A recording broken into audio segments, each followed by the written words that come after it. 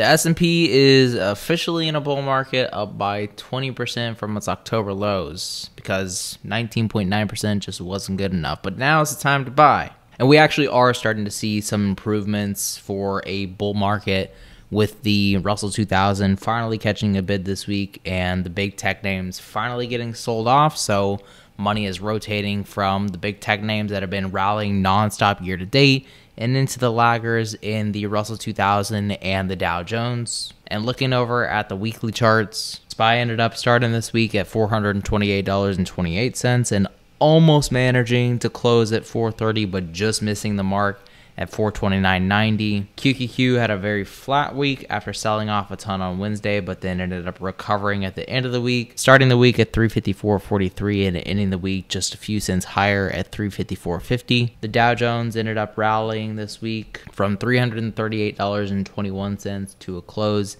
at 339.27, and the Russell 2000, the big winner for this week, ended up going up from $181.26 all the way to a close at 185.03. So Russell 2000, the small caps, got a majority of the love this week. QQQ ended up getting left behind, and we are officially in a bull market with SPY up by 20% from its lows. And there really wasn't a lot of data or news that ended up sending us up this week. It was a majority just based on options that were expiring on Wednesday and then on Friday. In terms of data, it was a very boring week if we look over at the economic calendar. On Monday, we had the S&P Global Composite PMI coming in barely worse than expected at 54.3 versus 54.5, up from 53.4 as of April.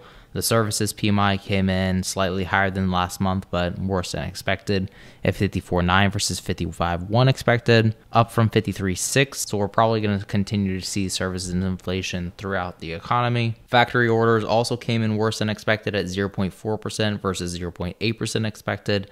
This is down from 0.6% as of last month, and if factory orders are going down, that means that less goods are being produced. So either this means that we're going into a recession based on the factories producing less goods, expecting less people to be buying goods, or we're going to have continued inflation if we still have the same amount of demand that we had before and production is slowing down.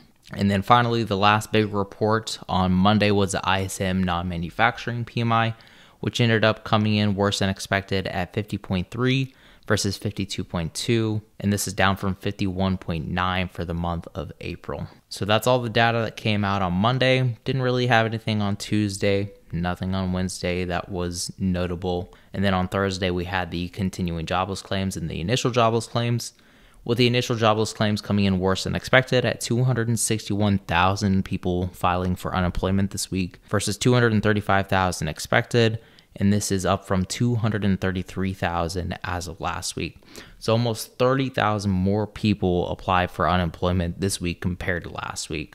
But the continuing jobless claims actually ended up coming down at 1.757 million people total unemployed versus 1.8 million expected. So this was better than expectations. And this is down from 1.794 million as of last week. So it's interesting that we're starting to see the continuing jobless claims, or the total number of unemployed people, coming down after we saw the unemployment rate going from 3.4% to 3.7%. So maybe this continuing jobless claims has some sort of lag effect on the unemployment rate, to where we might be seeing close to 3.8 to 4% unemployment in the next couple of months. Also notable, on Thursday, we had the Fed balance sheet coming in at $8.389 billion versus $8.386 billion as of last week, so slightly up.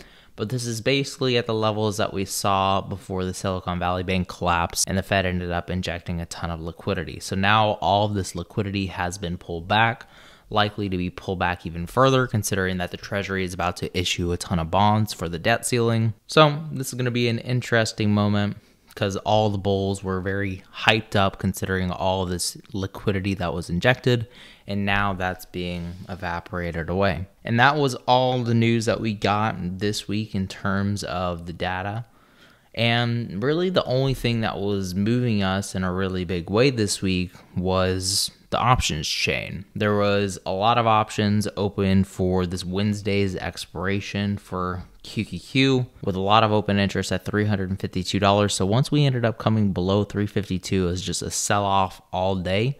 And then on Friday, we had some more upside above 355. There's a bunch of open interest and calls above that strike price. So we ended up rallying first thing in the morning. We ended up hitting the new high barely at 357.66. Previously, we went up to $357.12, and before that, $357.50. So this would be a triple top. The stock market ended up pulling back from this triple top, but there really wasn't any competition from the bears, with very little open interest above $354.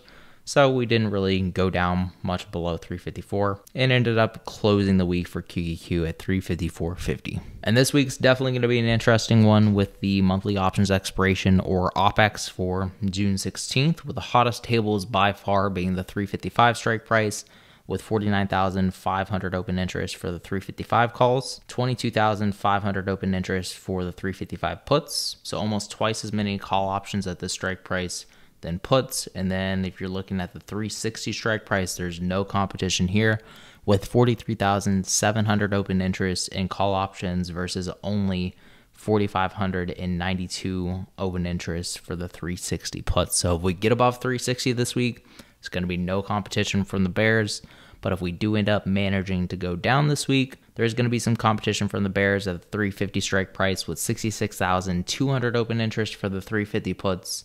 But there is 83,500 open interest for the call. So still more calls than put options this week, which might end up putting some upward pressure towards QQQ. But we'll really have to see whether we go to 350 by the end of the week or 360.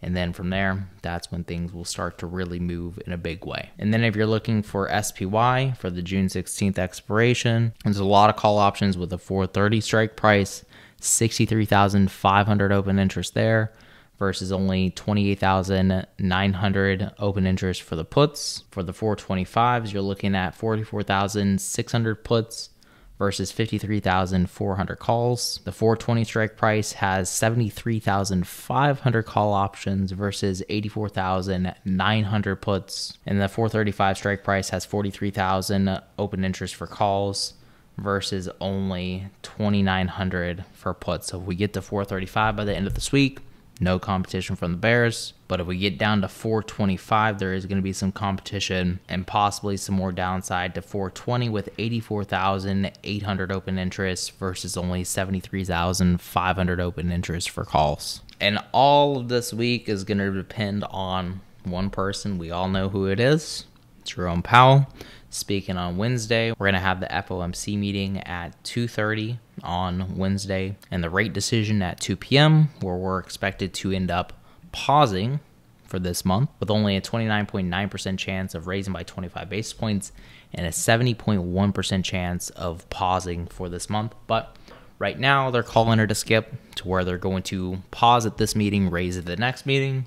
We'll see if that actually happens. My guess, if they pause this meeting, they're probably done. But we're going to have the FOMC meeting on Wednesday at 2 o'clock for the rate decision, 2:30 for Powell to speak. And then the other notable events this week, we're going to have the consumer inflation expectations at 11 o'clock on Monday, where previously this ended up coming in at 4.4%. We're going to have CPI, the last big data piece before the Fed meeting, where the core CPI for April ended up coming in at 5.5%. We don't have any predictions for this month. The month-over-month reading is expected to come out at 0.4% versus 0.4% last month. And then the regular CPI is expected to come in at 0.3% month over month versus 0.4% as of last month. And then the regular CPI, no expectations, but last month this ended up coming in at 4.9%. And then on Wednesday, we're going to have a little bit more inflation data, with the core PPI expected to come in at 2.9% year over year versus 3.2% as of last month. The month-over-month reading came in at 0.2% for the month of April. No expectations for May. The regular PPI year-over-year is expected to come in at 1.1% versus 2.3% as of last month. And the month-over-month reading is expected to come in at 0.2% versus 0.2% last month. And then the big event on Wednesday, we're going to have the FOMC meeting with the rate decision at 2 p.m. and then Fed Powell speaking at 2:30. I'll be going live. Hopefully you're there. On Thursday, we're going to have retail sales, with core retail sales coming in at 0.4% in April. No expectations for this month. And then the jobless claims, where last week this came in at 261,000. And we're expected to have 1.776 million people unemployed this week compared to 1.757 million as of last week. After that, we're going to have the Philly Fed Manufacturing Index, where last month this came in at negative 10.4. We all know that manufacturing indexes across the country have been in a major slump. So if we do see some improvement, this might end up being bullish on Thursday. Then we're going to have retail sales, where the expectations is 2.2% year over year versus 1.6%. And then the month-over-month reading for April ended up coming in at 0.4%. No expectations for May. Retail inventories ex auto is expected to come in at negative 0.1% versus negative 0.1% as of last month. So inventories are expected to continue to decline, which means that prices would be going up. Less supply and the same amount of demand means that prices go up. And then on Friday, you're going to have Fed Waller speaking at 7:45 in the morning. The Michigan report at 10 a.m., where the 5-year inflation expectations is expected to come in at 3.1% versus 3.1% for May. The Michigan consumer expectations for May ended up coming in at 55.4. No expectations for this week. Consumer sentiment ended up coming in at 59.2 for May. No expectations for this week. Michigan current conditions is expected to come in at 61.6 versus 64.9 for the month of May.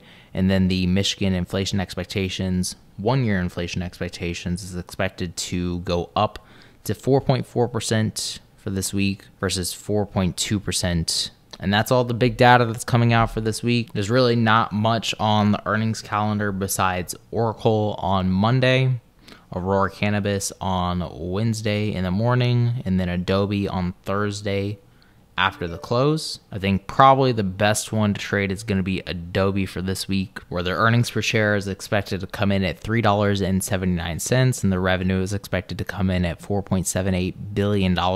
And going over to the charts for ADBE, this one's been on a massive rally over the last month from $331.89 all the way to $456.30.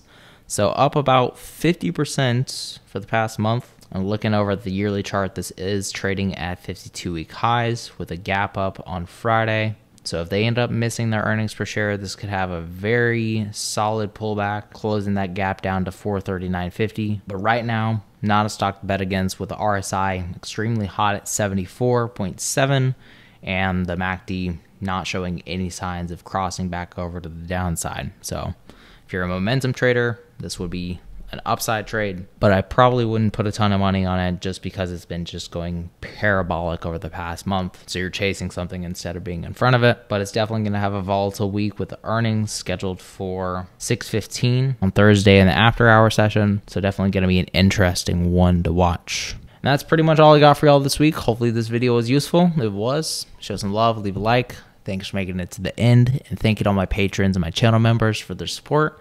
And as always, remember to stay positive, stay green. I'll catch you in the next one.